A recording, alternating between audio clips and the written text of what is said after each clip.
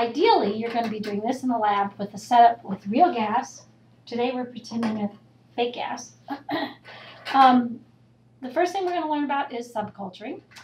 And to subculture, you first start with a tube of bacteria.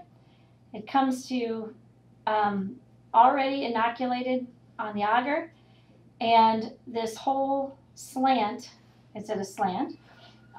The slant is just to give more room for the bacteria to grow.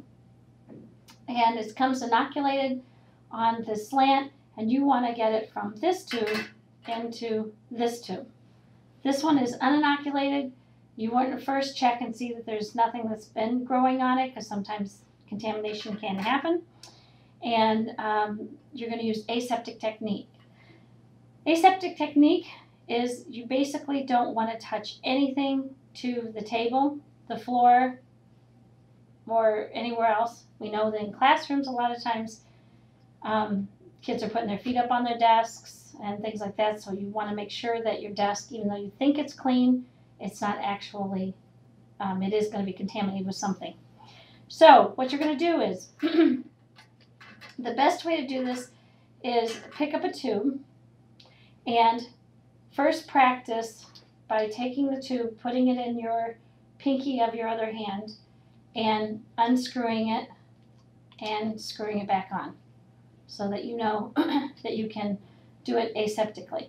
You don't want to take the tube, you think about taking it off, putting it on the table, but what have you just done if you do that? Then you've contaminated that cap of the tube.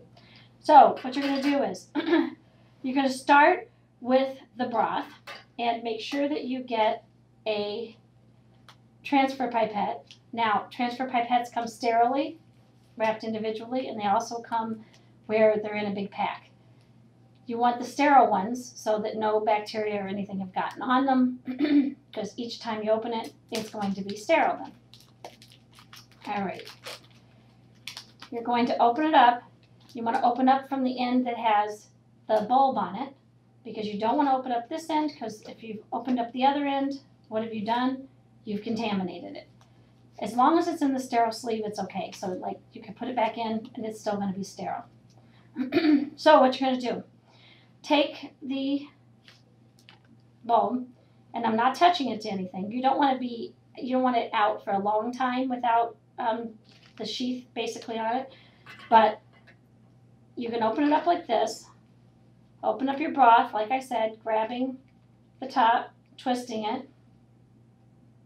Now, once you have any open container, you're going to take and put it into a flame and just roll it for a second. That way it kills all the microorganisms that are on the mouth of the tube. So you're going to basically kill whatever contaminants are there. Then you're going to put the pipette down in the liquid. Bring it up to about 1 ml, which is the last gradation, or the last little mark on the pipette.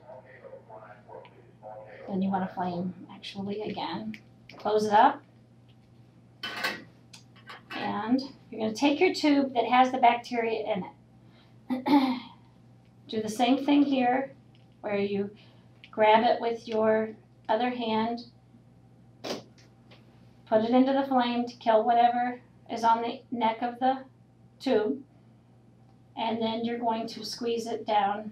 You don't have to worry about it being very far into the tube. It can just be in the very top. Then you're going to flame it again, get rid of anything on the outside, and put it back, close it up for a second. Now you can get rid of this, it can be thrown away. Now you have broth onto your culture. So it's not mixed into the culture yet, so the next thing you're going to do before you're ready to transfer it is you're going to take a sterile cotton swab, open it up again, always good to flame it. Then you take the swab and you go basically drag it up and down all around the agar, and all that, remember, is got bacteria on it, or it could have yeast, molds, all kinds of things. And as you do that, you'll start to notice that the broth gets milky, which just means that now the broth has a lot of bacteria or whatever you want to subculture in it. Then you take that out, and now your bacteria is on your swab. You're going to flame that, close it up, and now you've got your new tube. So this is your uninoculated tube. You're going to open it, flame it again, and now this bacteria is going into that tube. Be careful that you don't touch that bacteria to anything while you're waiting to open that second tube. So drag it up and down and all along. Make sure it's well swabbed. Close it up. Now this bacteria you need to throw in a biohazard bag or autoclave it. Some people stick it into bleach or alcohol, some kind of disinfectant. And now you have your tube that's subcultured. The last thing you need to do is make sure that you say when you inoculated it, label it with an inoculation date and whatever organism that you have inoculated onto it. That's about it.